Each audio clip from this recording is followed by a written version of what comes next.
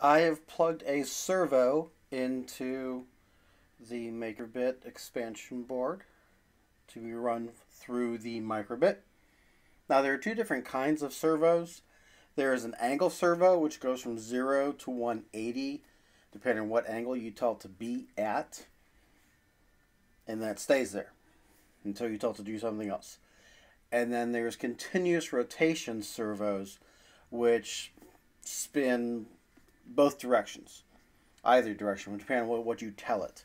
And those numbers are also 0, 90, and 180. I think 90 is stopped, 0 is spin one direction, and 180 is spin the other direction.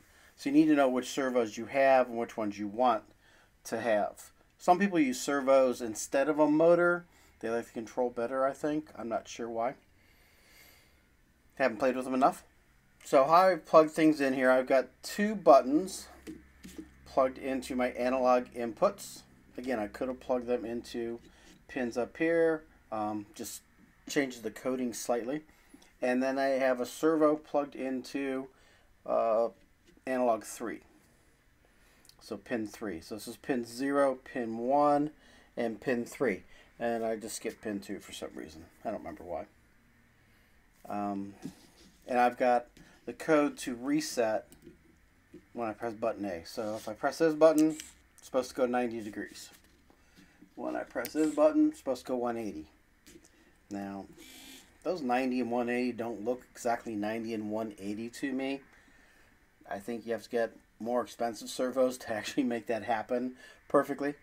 So again, it's at 0 now because that's the initial setting, and that's also the reset for button A.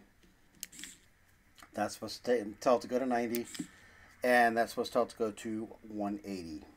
Now when you plug the servos in, it's a 3-wire plug. Red is power, orange is signal, brown or black tend to be ground. Just make sure you're plugging it into the right port that you've plugged into. And that's the hookup. So anything you think you might want to move just a little bit, that's what servos are for. So let's get over here to the code, which I didn't actually need any of the MakerBit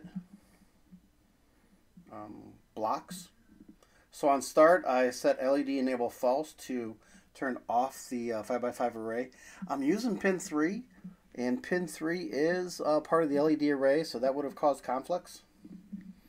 And then I set it to be pin 3 to 0 to start. And then I have on button A press, reset to 0. And then in my forever statement, I've got two ifs. If pin 0 is pressed, servo right pin to 90. If pin 1 is pressed, servo right pin to 180. Where you get those servo are in the pins. So if you're looking over here on the left, under pins, you scroll down and there's the servo right pins.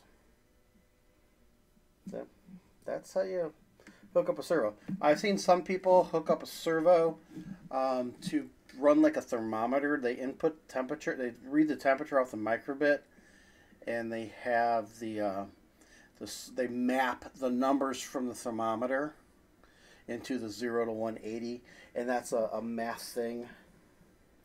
Over here, it's going to map these numbers to other sets of numbers. So it's going to take the temperature range you want, whatever you set up, and map it to the 0 to 180.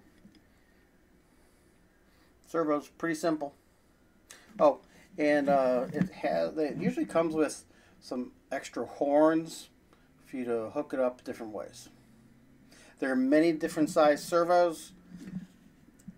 Realize that there are also different voltage servos, and we're working with 3 to 5 volts.